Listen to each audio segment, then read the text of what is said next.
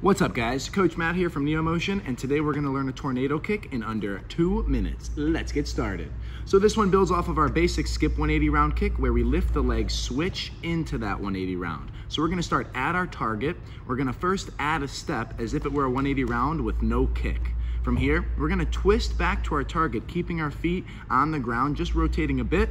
Then we lift that non-kicking leg, and then we switch to do our 180 round kick. So it pretty much is just a skip 180 round with a few extra steps and twists. Let's speed it up a bit, breaking it down. We add the step, we twist, lift that non-kicking leg, switch to the skip 180 round kick. And that's it guys. The more you get those steps down, the more speed you add, the more fluent it's gonna look, and then you can perform it just like so. Start slow, work through the steps, and build that nice tornado kick. We'll see you guys soon for the next one.